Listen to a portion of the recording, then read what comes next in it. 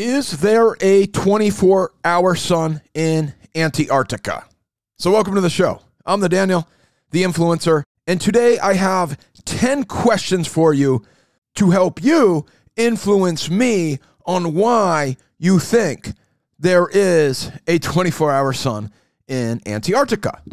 Leave a comment, or you can send me a link to your answer if you want to make a video about it, and I will gladly listen to why you think there is a 24-hour sun in Antarctica. And I will try to understand your definition of a sunset, because I know this is hard to comprehend, but my definition of a sunset is different than your definition of a sunset.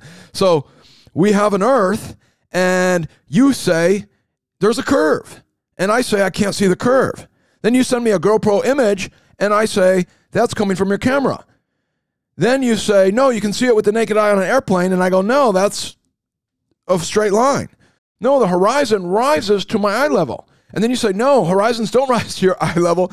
And then you even show me pictures, faking images, making it look like it doesn't rise to your eye level. Enjoy these pictures that show the horizon below eye level, proving that this is a dumb lie. But every time I'm on an airplane, I see it rise to my eye level. Not only do I experience that, the word says horizon, horizontal rising.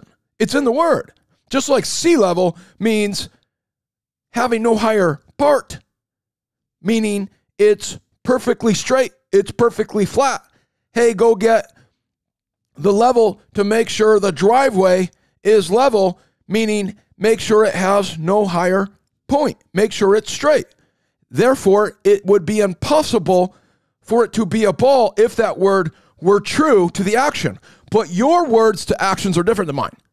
Your definition of sea level means that it's curving to a ball. And then you tell me you can see it, but I can't see it. And then when I say, hey, I experienced something different, when I'm not there, apparently it's curved. It's crazy. So now there's this situation where they're saying there's a 24-hour sun in Antarctica. Deep in the Antarctic Circle, where the sun don't set. But it's only in the place where you're not allowed to go. So is it in Argentina? Is it in South Africa? Is it in New Zealand? Is it in Australia? No. So the reason I bring up those places is because in the northern hemisphere, in Alaska, in Norway, in Sweden, there's a 24-hour sun. Interesting. But in the south, there isn't. The globe even has to move their model 5 million miles closer to the sun because the sunsets are different. And if it were the same, you would have 24-hour suns just like you have 24-hour suns in the north. And people think there's a 24-hour sun in Antarctica because they need it to be a ball. In Antarctic Circle, the sun can remain above or below the horizon for 24 hours is called polar day and polar night. A polar day is where it is 24 hours of continuous daylight. It occurs December 21st or 22nd every year. It is also called midnight sun. South of the Antarctic Circle, more than one polar day and polar night occurs per year. Now, I usually talk about why people want it to be a ball, and it has to do with the universe, has to do with plugging into it like a heaven. Their cell phone is coming from the power of the heavens through the satellite, and that gives them godhood when they tap into it. Now, it's really just pagans distributing technology and pretending like it comes from the star so you don't question them and you don't fight them when they manipulate the value and treat us like slaves. That's why they do it, but that's for other episodes.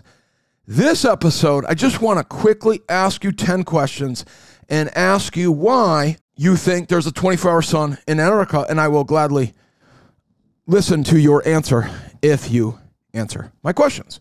So, without further ado, here are my 10 questions for people that think there is a 24-hour sun in Antarctica. Number 1, why do they equate midnight suns with 24-hour suns? A polar day is where it is 24 hours of continuous daylight. It is also called midnight sun.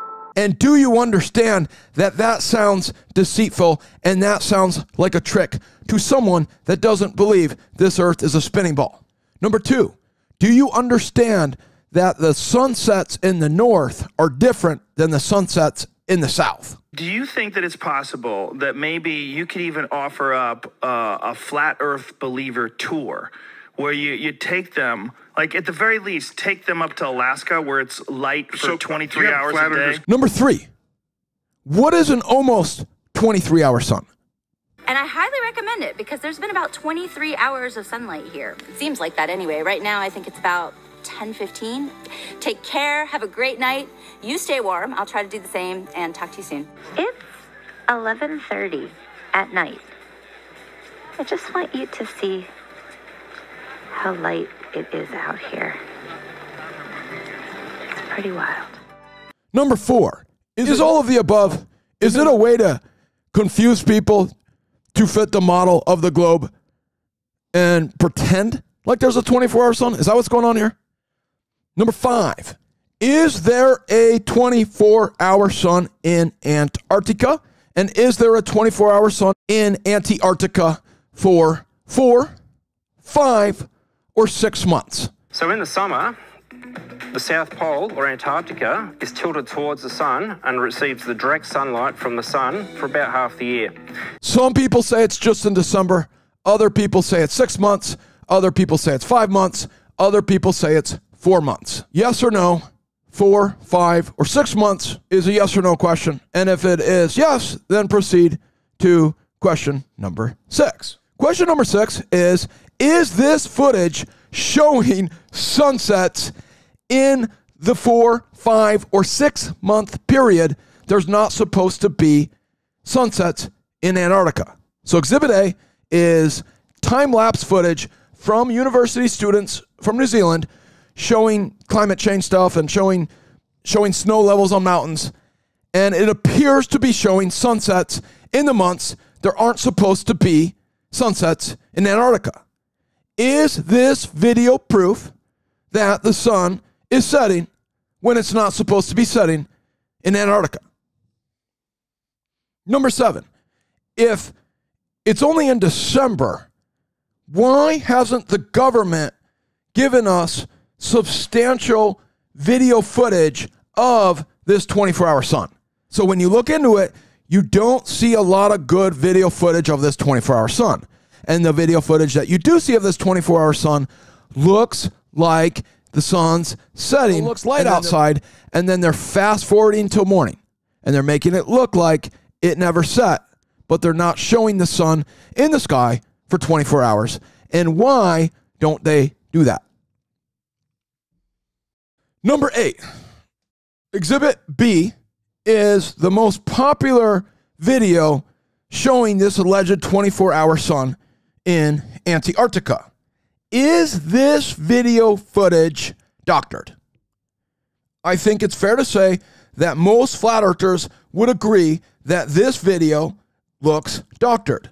So as soon as that sun's about to set, they show you east on the video, and they show you a clock to make it look like it's later in the day than it is, and it sure looks like the sun's setting, and then ta-da, it rises again. Is that fake footage? And again, why hasn't the government shown us ample footage of these 24-hour suns?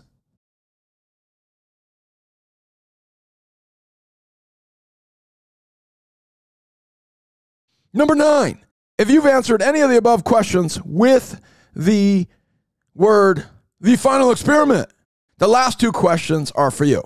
So the final experiment is a bunch of YouTubers that are going to go to Antarctica with literally the worst flat earthers in the history of flat earth to film this 24-hour sun. My question for them is, how many hours of this 24-hour sun are you going to show the public? From 10 p.m. to 6 a.m., how many hours of that sun are you going to show on video?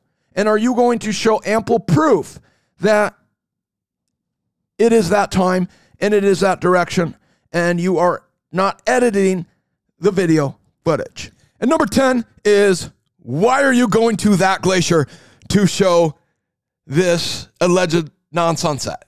Is it because there's a mountain in the way and that sun goes right behind that mountain right during sunset? Is that why you're going there and it costs $50,000 to go and a guy like me can't go? Is that why? Are you guys trying to fake the fact that the sun doesn't set in Antarctica?